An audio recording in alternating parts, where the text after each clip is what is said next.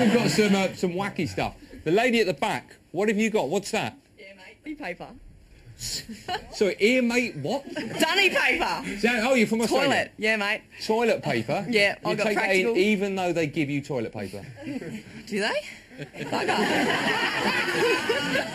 I need excess, mate, because the stuff in the jungle tastes like shit.